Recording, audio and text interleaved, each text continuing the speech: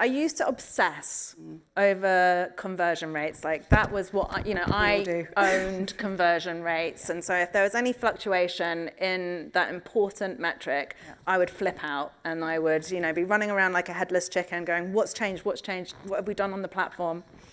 So my piece of advice would be, don't flip out. Go and talk to some people, try and understand what's happening behind the scenes. And then once you've got the context, you're much more able to make a good decision about what to do with that insight that, that something's changed.